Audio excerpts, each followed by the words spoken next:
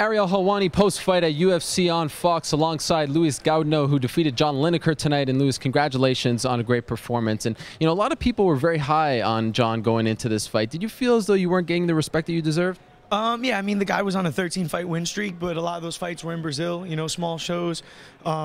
A lot of the people on the forums are talking about his punching power. I mean, he does hit hard, but I don't see him drop anybody with one shot. So, you know, I knew he likes to throw big looping punches, and if I could stick to tight hooks and 1-2s down the middle, I knew I was going to catch him before he would catch me. You look like a completely different fighter at this weight as opposed to 135. You know, your first fight in the UFC did not go very well. How much better do you feel as a flyweight as opposed to a bantamweight? You know, flyweight is where I belong, man. Some of those guys, you know, going into flyweight almost 170. So it's like getting in there with a welterweight. You know, at this weight class, you know, I'm accustomed to the weight cut. I know what I got to do to get there.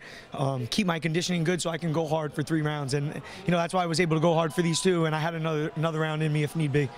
What did that do to your confidence, that UFC debut? Because obviously, like we said, it did not go your way. You know, going into that fight, I had some snags in training. I knew I had an uphill battle going in there. You know, he's a tough guy, Bedford. He's big, he's strong, he's a great wrestler, and he was able to implement his game plan early on. But, you know, the UFC had told me, take this fight at bantamweight, and when they open up flyweights, we'll give you a shot. So I had nothing to lose. You know, I'd rather take a fight at a weight class up than sit at home or fight on a smaller show locally. So, you know, I took the chance, and in the end, it worked out for me. I'm still here, and, you know, back to my winning ways at flyweight. They call him Hands of Stone. He hit you to some big shots. I see a welt on your forehead. How hard does he hit? Man, he hits hard. You know, he hit me with a body shot that was worse than the head shot. That one hurt me a lot, and I wasn't expecting it. You know, watching film on him, he didn't throw a lot of body shots, but he should be called Head of Stone because my hands are killing me from connecting with him. But, man, he's tough. He's a great sportsman. You know, before the fight, I was out in the cage bouncing around. He asked to take pictures with me and stuff. Little weird, but, you know, smiling in the cage when we were exchanging. It was just a fun time. What did you think when you saw him miss weight and this was his flyweight debut? Did you feel as though that you may have a bigger advantage than you had thought going into the fight?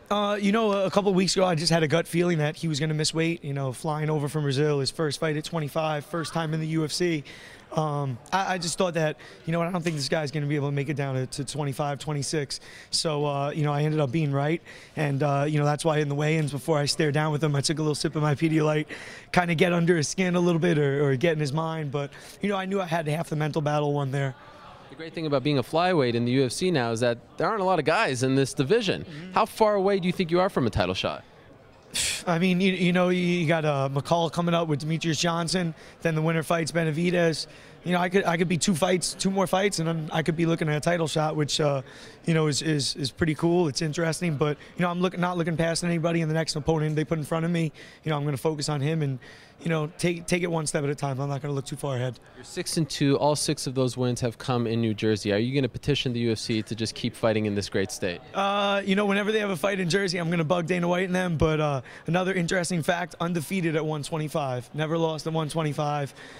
You know, both my losses came at bantamweight and then at a catchweight. So undefeated at 125. Let's keep that one going. I like that very much, and I also like your shoes. Some Nike SBs. Yes. We got a little competition here. I like that very much. I don't know if you guys saw it, but maybe you could put in the video from me and weigh-ins with my pink Air Force One. So, yeah, I'm a sneakerhead just like you. So. Awesome, and the hair as well. You know, what more can we say about it? You gotta Beautiful. look good when you're out there, you know? Never let it go, right? No. Sticking with green. I see some people on the forums, I should switch it up.